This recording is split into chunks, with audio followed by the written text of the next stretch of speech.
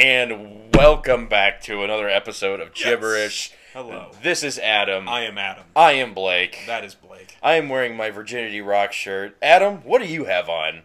I have the most gift I think I have ever received. The most gift you have ever received. The most amazing gift I think I have ever received. And by that I mean, like, in current memory. In current memory.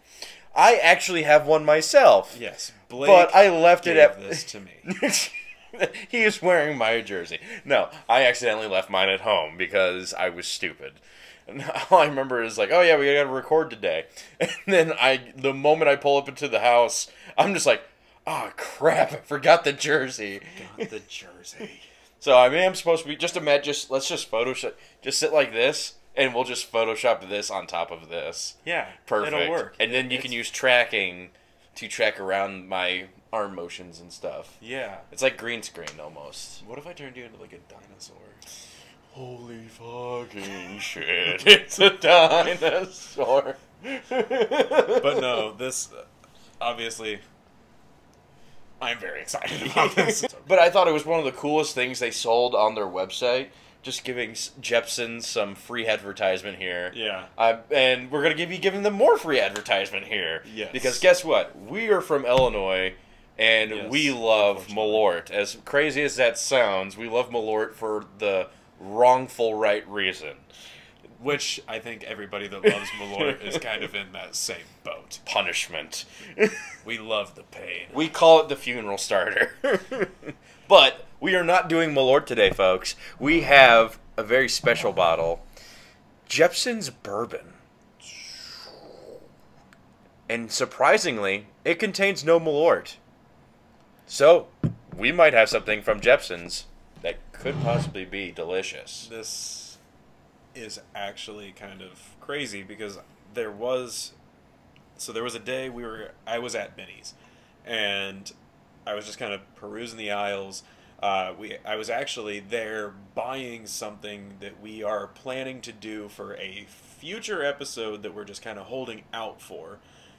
And in the process of finding said item, I looked in the bourbon section and I saw this. And I immediately sent him a picture and said, Jeppson's does bourbon. And I was like, oh God, no. Because I was so worried it was like a Malört bourbon or something like that. But no, it's just bourbon. Yes. But you know what I just realized? What? This is 100 proof. Nice. I did not realize this is 100 proof. It says right there on the bottle. So I thought it would be like an 80 proof, you know. It's kind of like the Evan Williams, the bottled in bond. Yeah. But I was not expecting it to be that strong of an alcohol, technically. We'll go small tasters here. Small tasters here at first, and then, of course, we have to do the usual thing. Shots. Past couple of episodes have been very disappointing with the shooting part. Honestly, yes. The past couple episodes have been not exactly the best. So we are very excited to be doing this just because of the name behind it and Jeppson's. What the item is. Yes. It's proof that Jeppson's can come out with good alcohol. Yes, they can. On purpose. And we believed in him. And we do believe him. And honestly, we do love Jeppson's Malört, but it is for the reason that everyone else likes it, giving it to someone who's never had it. And Adam likes to say it tastes like a mouthful of dead ladybugs, the Malört that is. I say it tastes like a mouthful of dandelions that have been thrown up onto your bed by your dog. But, from what I'm smelling on this, it smells pretty good. It smells like Jim Beam. Oh, it does. It's just bourbon. So it's got a very pleasant, oaky, wood sort of sweet smell to it. Yeah. You know. So... Because I know you're a big bourbon guy. Yeah. Jeppson's Bourbon is a blend of straight bourbon whiskeys. Aged at a minimum of 4 years. It's interesting that they don't have like the actual set date, just a minimum of 4 years. So it could be more, could be less, I guess. Right. Interesting. And the thing is, Jeppson's actually came out with different versions of this bourbon. They came out with one is like aged in a sherry cask. They have one that's aged. That one's pretty good. Yeah, I mean, I thought about it. I was gonna get it, But the thing is, like the ones that are aged in specific casks, there's different price range for it. The most expensive one I saw was like $50. Yeah. Which technically is not bad, but I'm not that invested into the bourbon yet we need to buy a $50 bottle of it. At the same time, I feel like we also need to give them the due diligence of.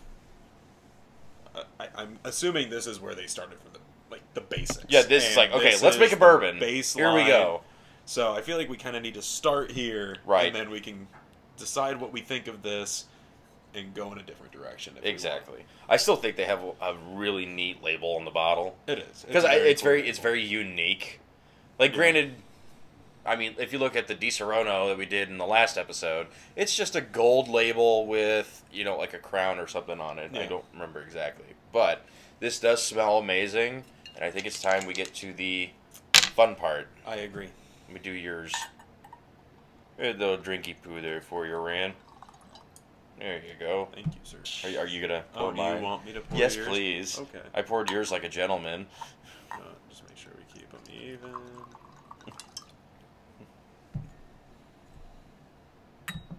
That's pretty good. All right, so we have it poured here. Looks just like a regular bourbon. It looks a lot like Jim Beam. Yeah. I mean, I know we go through like what it looks like in colors and stuff, but there are slight differences in different types of whiskeys and how they process everything. So we try to base it off of something that everybody can kind of be familiar with and have it make sense. It smells really good, though. It actually doesn't smell too bad. No, it smells. I have a feeling it's going to be pretty harsh, but I mean, we'll see. You kind of expect that in a bourbon. Yeah, most bourbons is like you just sip on it. You don't really. I don't suggest doing shots of bourbon, but I mean you can. Yeah. I think sipping on it, you get a lot more flavor off of it. Yeah. And it tastes better. So. Clinkies. Let's try it.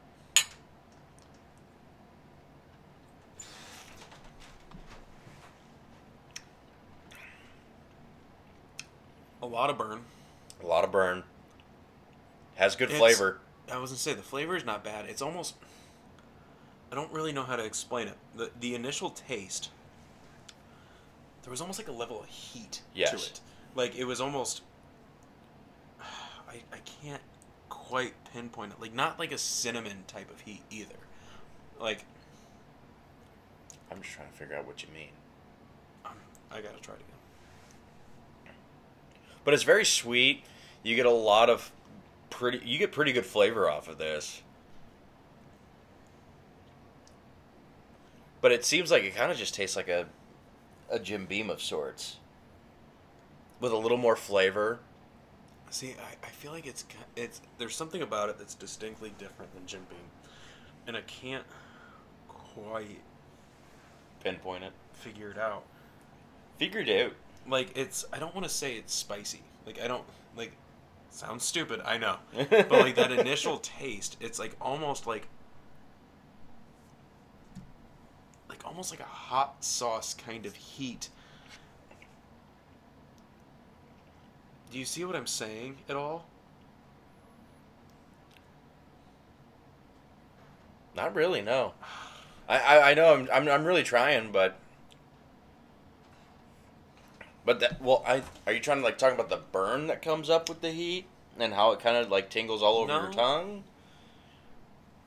Because I can understand that with hot sauce. No, right. Not. I'm a wimp and I just use Tapatio or Frank's Red Hot, but honestly, it's good. It is good. It's good. It's just there's something distinctly different about the way.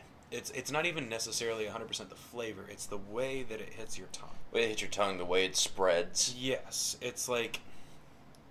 It is. It's almost like a heat, and I don't know if it's just all attributed to the burn. Right. Or if there's some flavor that I'm picking up on it, and I just can't quite pinpoint it. But... I just can't figure it out. I like it. Mm-hmm. It's just different. It's like bourbon, but different. Yeah. Yeah. I mean, honestly, I like it. Like the heat, like I do the thing where you swish it around. Yeah. Like the heat distributes a good amount. You get a lot of good flavor off of it. Mm-hmm. It's definitely, you can taste like a smoky bourbon type of deal going there. Not so much smoky, but you do taste like, you know how it's aged in barrels and stuff like that. Yeah. You know, you're getting a lot of that barrel wood-ish kind of there. Yeah. But it's almost, that's there, and it's sweet almost. It's almost like they did it in like they somehow like put it in a cedar barrel or something like that, and like added stuff to it. I don't know, but like it's a very distinct wood-ish flavor, and it's very sweet and it's very good. And I really do like it, and the burn is nice too. Which is weird because it's not like it's overwhelming in the back of the throat or on the tongue. See, the nice thing is I like how the heat kind of disperses itself. I was gonna say that's I think that's kind of what's puzzling me is like you can obviously tell that it's a lot of burn, but it's like not in an unpleasant way. Exactly. It's just it feels hard, right. It's hard to explain. Like it's not even necessarily just because of the fact that we like whiskey and we're kind of used to it, expecting a burn, but it's like you know it's there. It is very prevalent. You feel the burn and how harsh it kind of is, but it's not in any way unappealing. No, I mean this as a mixer would be great, and this as just like on the rocks. I would say pouring this on the rocks would be perfect. Yeah, I would easily drink that. I would, no problem either. Not a problem. I mean, it's great. Well, let's the old tried and true chest here. Here it is. Skull. Here's to you, Jeppson. Yes. Thank you so much. To you. Thank you for your products. We love you here at JBBRish. Cheers. Shout out, Jeppson's Malört.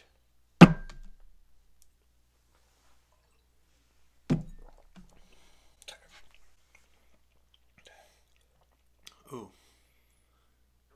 Ooh. Hits the back of the throat hard. Hits the back of the throat. Oh. Okay. It's rising up over the throat into the back of the mouth. Yep. I do not recommend shooting. Nope, don't shoot it. This is definitely something you want to sip on.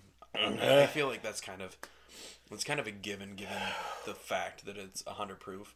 Yeah, it is. That's we need to remind. It's 100 proof, so it is stronger. It's going to be stronger. It's got a lot more burn to it, and being able to like pour it on the rocks and just sip on it. Yep, that would be perfect if you wanted to drink this straight. I would suggest putting it over ice and just sipping. Yeah. Or I think this would also be a great mixer for like bourbon, Coke. Yeah. You know, whatever. But all in all, I mean, it's starting to go away. There's still burn in the like. It doesn't linger. No, it stays down and then it comes back. It goes down, then the heat comes up to about. For me, it's like right about the halfway point in my mouth, where it's like in the middle of the palate, and then it starts to recede back. Yeah. And it comes up and then it goes away. It's just like. It's like it's thanking you for drinking it, you know? You shoot it, it goes down, and it's like, I didn't say thank you! And then it's like, it starts climbing back up your tongue, and then just kisses the roof of your mouth and says, thank you. And then slowly fades away like a ghost. But all in all, Adam, what do you give Jeppson's bourbon rating? You know, I am going to be at about, I'm going to go 3 1/4. Not... Doesn't knock my socks off. Am I actually a little surprised? I am. Yes. When I see the name Jeppson's on anything, my mind does not. It does not. When you think of Jeppson's, you think of register Malört. that it's bourbon or anything other than Malört, and I think that's in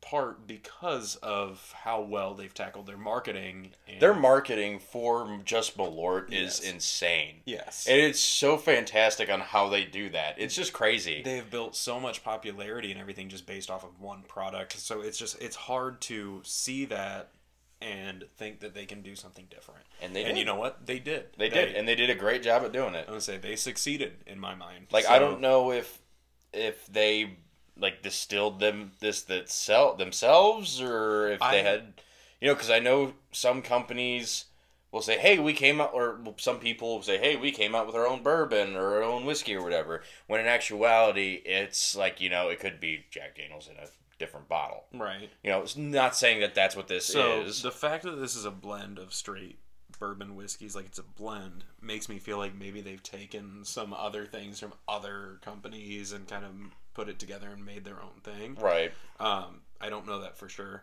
but either way, It still tastes great. it is. It's honestly a good bottle of bourbon. Yep. I mean, I would buy it just to have on hand. So I bought it. yeah, he bought it. I'm gonna give this 3.5. 3.5. I think it's a really solid bourbon. This is pretty interchangeable with Jim Beam, which is Jim Beam is like my go-to bourbon. This I feel like I could have Jim Beam or this. I do my Jim Beam just as like it's usually what I do with like old fashions and everything because I feel like it's just a solid. And honestly, I'm impressed. Could be okay I mixing that in. I really do like this. It really did, exceed my expectations, mainly because of the fact of Malört. It doesn't taste super great. And when I saw this, when he sent me that photo, I thought, oh my god, they made a bourbon with Malört. But no, Malört. This is its own thing. This is completely separate from Malört, other than the fact it is Jeppson's. Yeah.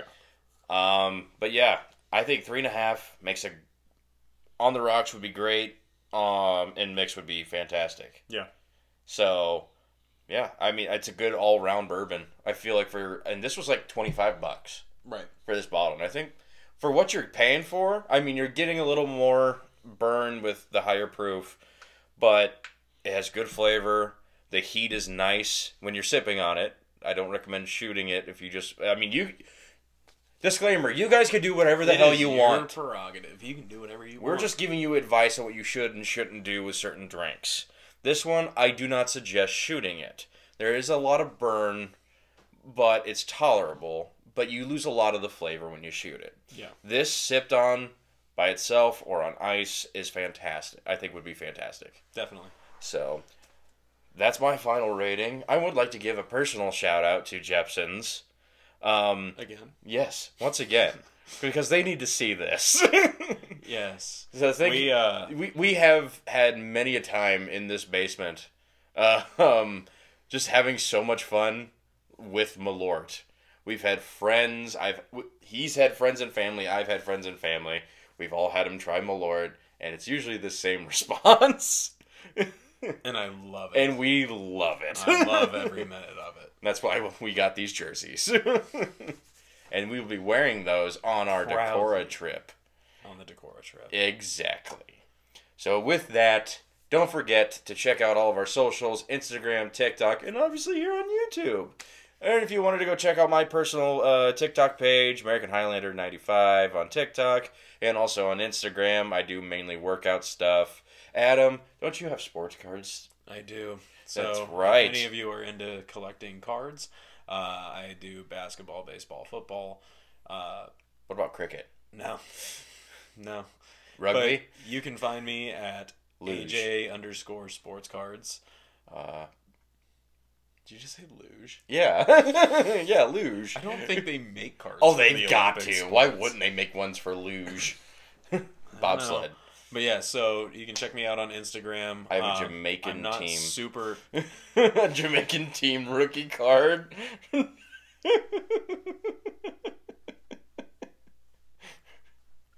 Yeah, you can check me out on Instagram. I do have a TikTok. I'm not very active on the TikTok. I kind of prefer more of the Instagram. Exactly. So if you're interested in that, go there. Alrighty, folks. I have been Blake. I am always Adam. I am always Adam. You do the outro. And with that, give me beer. Okay.